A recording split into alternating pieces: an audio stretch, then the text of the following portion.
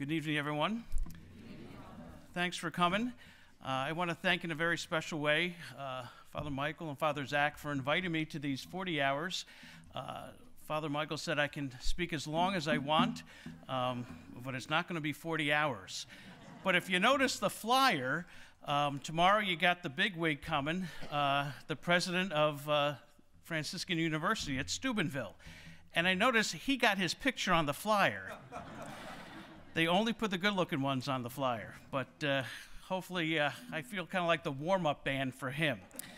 But what I want to focus on tonight is really Franciscan themes during these time of the Eucharist, and focus on St. Francis, St. Clare, and St. Anthony.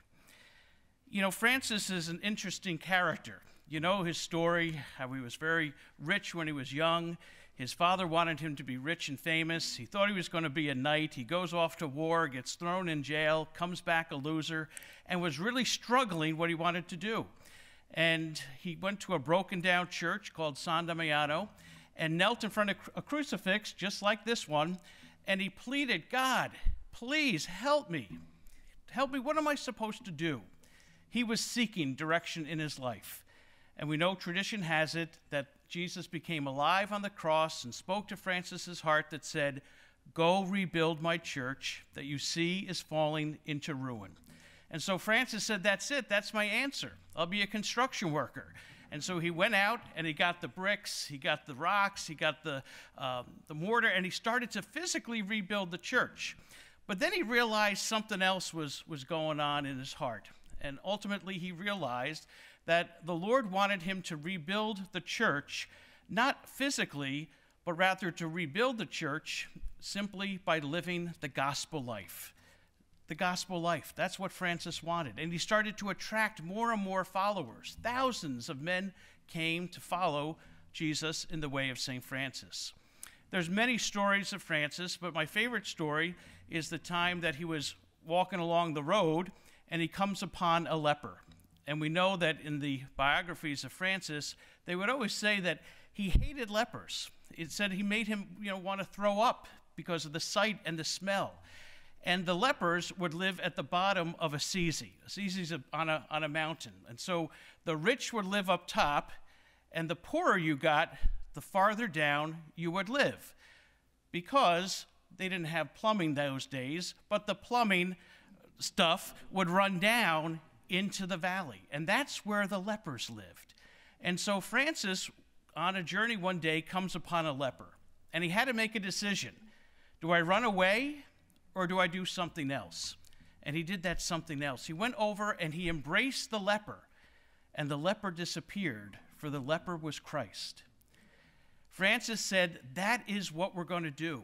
We're going to reach out to those that no one else wants to deal with. We're going to reach out to the margins. We're going to reach out to the poorest of the poor. And I think as we begin this season of Lent, we can ask ourselves, who are the lepers in our life? Who are the people that drive us crazy? Who are the people that when you see their name on your cell phone, you hit no, or whatever it says on that? I'm not getting it. We have them, and they might be in our own families, but maybe we're challenged to embrace them, because we'll find Christ. Franciscan spirituality can be summed up in the 3 C's. The 3 C's. The crib, the cross, and the ciborium. All 3 go together. And so the crib. We know that Francis was overjoyed with the incarnation. He couldn't believe that God would leave his royal throne and be born among us as one of us in a poor stable. And Francis of Assisi is the first one to start the first nativity scene in a little town called Greccio in Italy, because he wanted to place in front of the people's eyes what it was like that first Christmas night of the poverty of Jesus Christ. And the cross. He loved to look at the cross. Wherever he would go, he would take sticks and make the sign of the cross and meditate on the cross, because on the cross, he saw Jesus open his arms and give his all for all of us. Francis wanted to imitate Jesus Christ perfectly. And so he gave up everything he had and gave it to the poor. He reached out to the poor. But one day when he was praying on top of a mountain, meditating on the cross, a seraph, an angel, flew over him and imprinted on his hands, his feet, and his side the marks of the crucifixion. And so Francis is the first saint in the history of the church to receive the sacred stigmata. And Francis looked like Jesus Christ. And finally, Francis said, yes, the incarnation, yes, the cross, but it's the ciborium, the Eucharist. And they probably pick ciborium because it doesn't make sense if you go CCE. But anyway, it's the Eucharist. And so Francis said, you look to the Eucharist because there is Jesus Christ, the real presence. And Francis had a great devotion to the Eucharist. We always think that in the Middle Ages, the people had a wonderful devotion to the Eucharist. But maybe true in one sense, but in another sense, not really. The priests at that time were living horrible lives. The religious weren't being religious, and the people were going their own way. And so the church really was falling into ruin. And I always say, we think we have scandals in our church today. We're nothing compared to the time of Francis. And so Francis, rebuilding the church, he wanted to focus on the Eucharist, because he said it's that Eucharist that we stand upon. It's that Eucharist that will give us the strength. And Francis, he would love to clean churches. He would go to different churches and sweep them. Why? Because the Eucharist was there. The presence of Jesus was there, and he said it needs to be clean.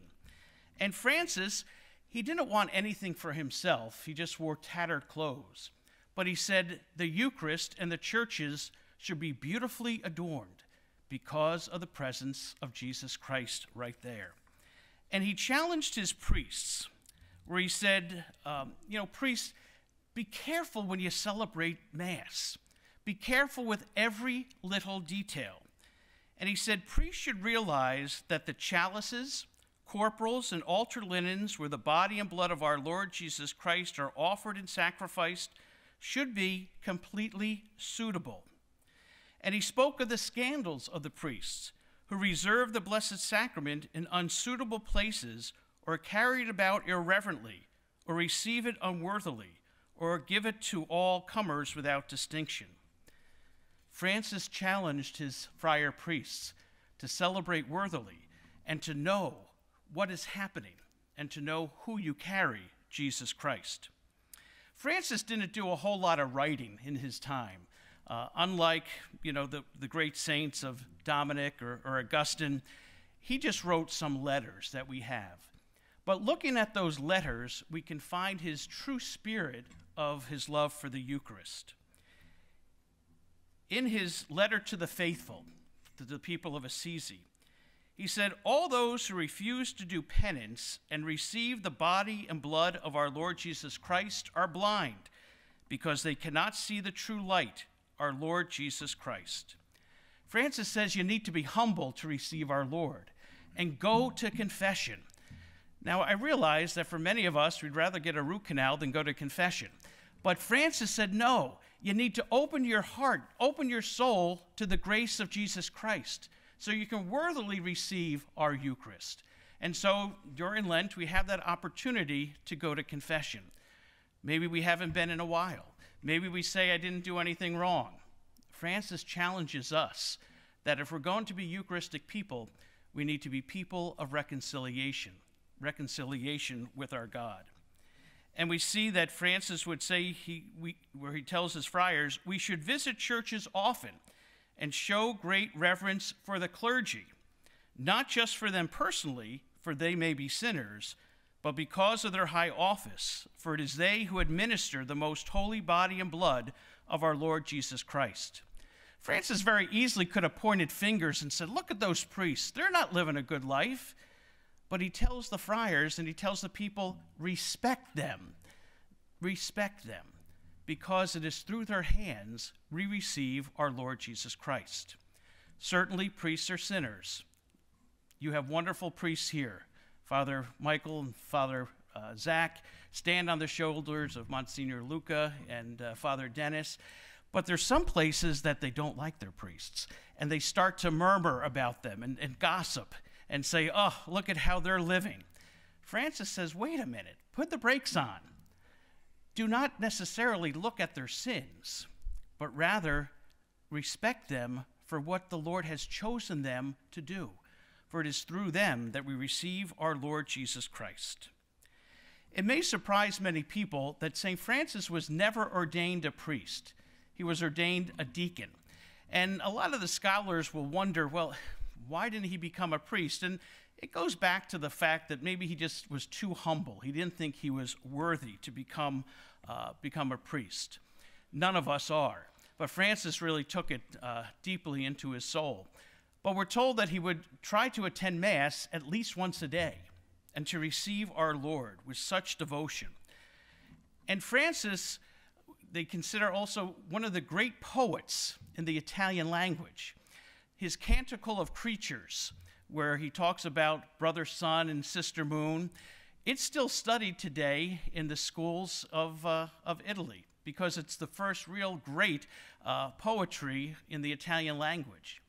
But Francis, again, he loved to reflect on the Eucharist, and he says this about the Eucharist.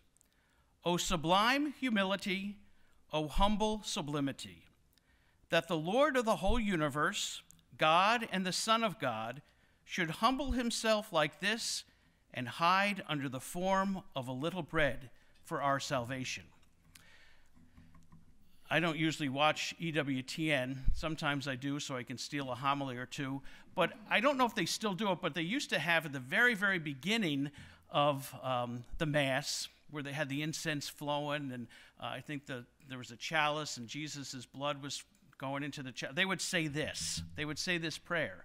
O sublime humility, O humble sublimity, that the Lord of the whole universe, God and the Son of God, should humble himself like this and hide under the form of a little bread for our salvation.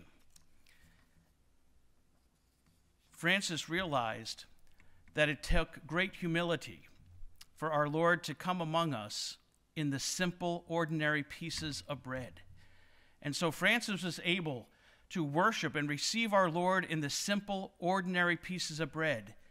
And then he was moved to action, to go and find Jesus in the simple, ordinary people, in the lepers, in his friars, in the people that no one else wanted to deal with. And that, I think, is our challenge as we begin 40 hours. We come, we reflect, we adore our Lord, and then the Lord says, you recognize me on the altar, now go out and recognize me in the person sitting next to you, in the people that no one else wants to deal with, in those people that drive us crazy, in our husband, our wives, our children. Go and see my presence there. Francis had one final thing when he wrote an admonition that people would read and try to gain strength from. And Francis said this about Jesus' presence in the Blessed Sacrament. Jesus shows himself to us in this sacred bread, just as he once appeared to his apostles in real flesh. With their own eyes, they saw only flesh, but they believed that he was God, because they contemplated him with the eyes of the Spirit. We too, with our own eyes, see only bread and wine, but we must see further and firmly believe that this is his most holy body and blood, living and true. In this way, our Lord remains continually with his followers as he promised, behold, I am with you even to the end of time. And so the Eucharist is really the foretaste of heaven for all of us, that we're never closer to heaven than when we are at the altar and receive our Lord. There the Lord promises he's with us now and will continue to be with us forever in heaven. And so Francis of Assisi had that great love for the Eucharist, and he challenges all of us to have the same. The most beautiful woman in Assisi was a woman by the name of Clare. And Clare came from a very rich family, and her father wanted her to marry rich. But Clare was enamored with Francis. She would hear him preach. She saw him how he lived very simply, and she wanted to follow him. But the problem was she was a woman, and there's no female friars. But Francis said, "Come, join us, and we will find a place for you." So one Palm Sunday night, Claire snuck out of her house, walked clear across the city of Assisi, down into a valley where there was a little church where the friars were praying and waiting for her. And at that time, Francis went, and she had beautiful blonde hair, and he cut off her hair as a symbol of her devotion to the Lord. And we still have that hair in Assisi in a gold case. But Claire, at that point, started what we call today the Poor Clares, a contemplative order. If you ever go to the shrine of St. Anthony, you'll see a beautiful statue of St. Clare.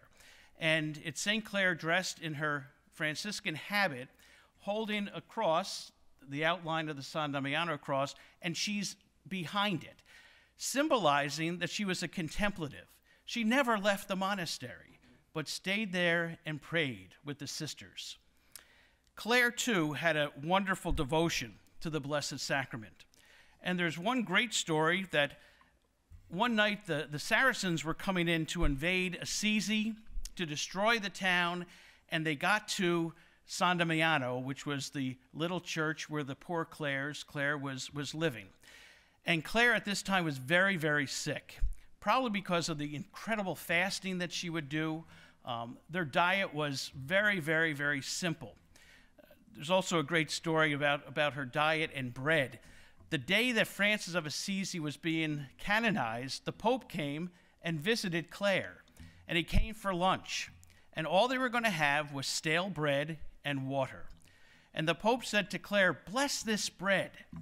And she said, No, you're the Pope, you bless it. No, you're in charge. You're the abbess. Bless the bread. And so Clare said a prayer over the stale bread. And as she made the sign of the cross over the stale bread, crosses formed on each one of the pieces of bread.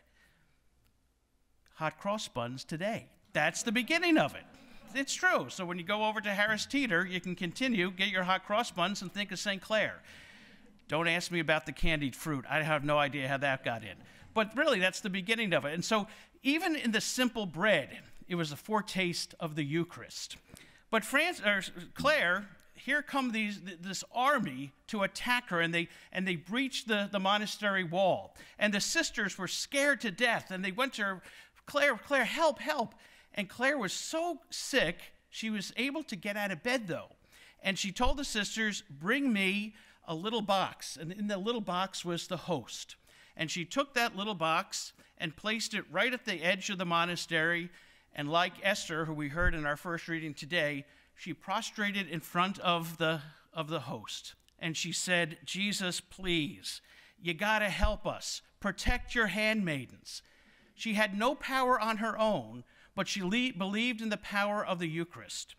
And then after she prayed, there was a little voice that came in her ear that said, "I will take care of you.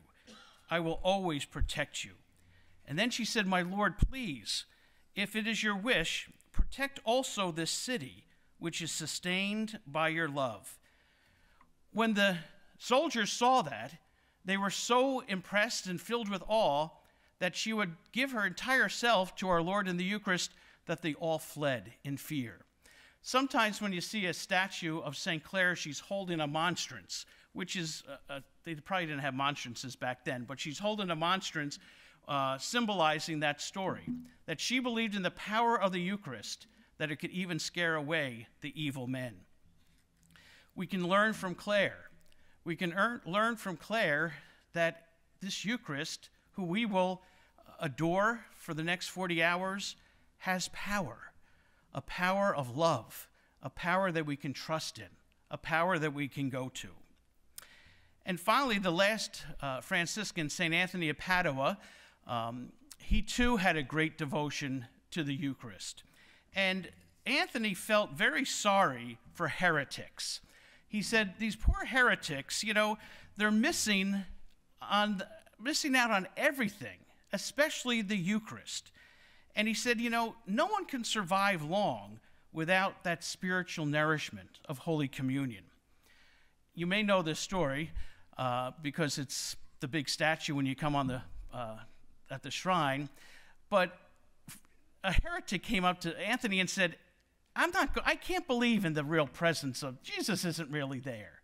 He said, if my donkey bows before the Eucharist, I will believe. So Francis said, well, I take you up.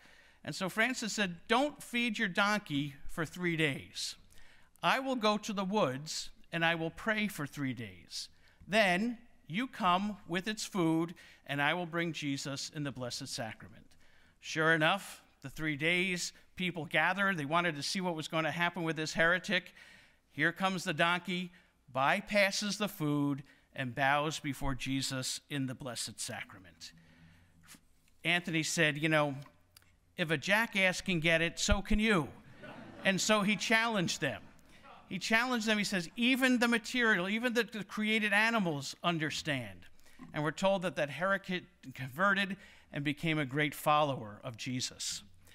And so, my sisters and brothers, over these next 40 hours, we know that we'll be in the presence of Jesus Christ, the presence of Jesus who loves us so much, who invites us to seek, to ask, as we heard in the gospel today.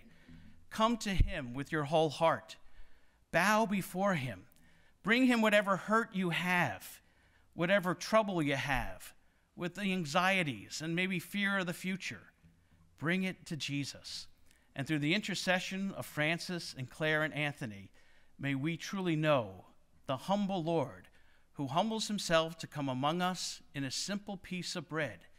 But we know his presence is anything but simple, but powerful love given for all.